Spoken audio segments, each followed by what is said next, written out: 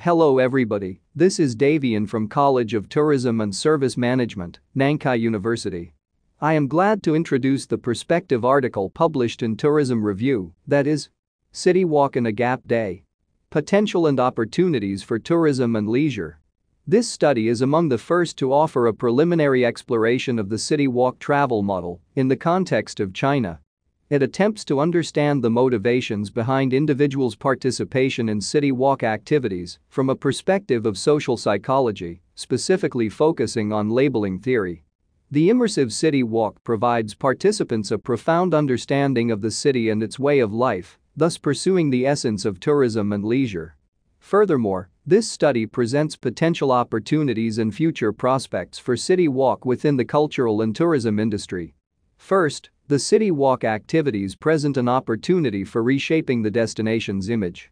Second, this phenomenon reflects a drift in consumer demands, where travelers emphasize emotional value needs. Third, it places new demands on personalized travel recommendations and route designs.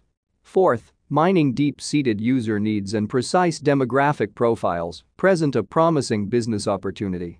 Fifth, it opens up the potential for a City Walk Plus trend to emerge in the future.